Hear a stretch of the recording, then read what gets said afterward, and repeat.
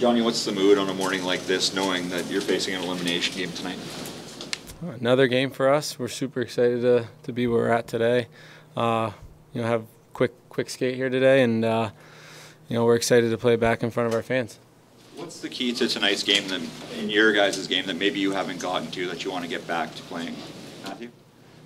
I just think that probably better starts, a better first period, set ourselves up for the rest of the game, and we know that our fans are going to bring it tonight. We love playing in front of them, and we've been a great team all year at home, so hopefully we can use that to our advantage. Matthew, what do you expect out of Jacob Markstrom tonight? Expect him to be at his very best. I mean, he kept us in that game, made some huge saves in the third and later in the second last game, and gave us a chance to ultimately win that game. And so you can ask for from a goalie. And we have so much belief in him, and he's gonna be at his best tonight, and hopefully we are as well. Johnny, when you look back at that game one, what do you feel like you guys can translate most from that into tonight? I think that was kind of a weird game. I mean, I thought, the biggest thing was a good start. I think we came out hard.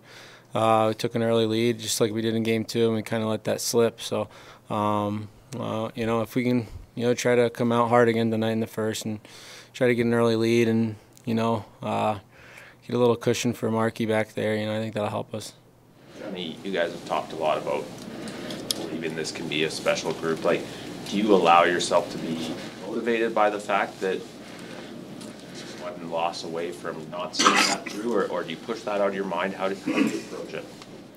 I think just one game at a time right now. I really enjoy playing with all these guys in this locker room, and we have a good group in there. It's been fun all year long, so every guy's really motivated in there, and we know where we're at in the series, and like I said, take one game at a time and have fun playing tonight in front of our fans here and in front of a sold-out crowd, and go from there.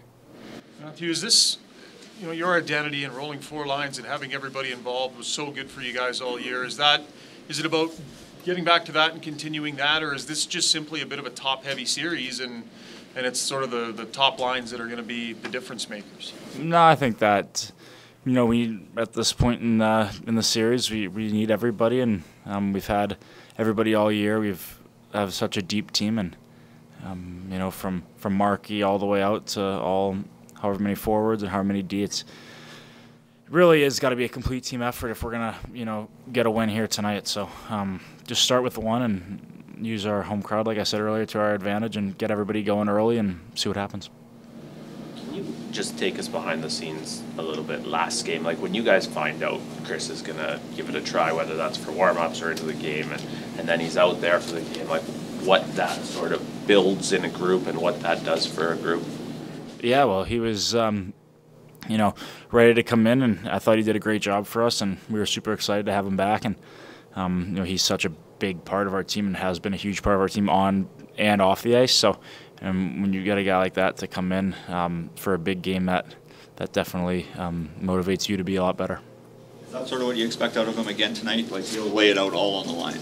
Yeah, I expect him and everybody else to do that. We kind of have to at this point.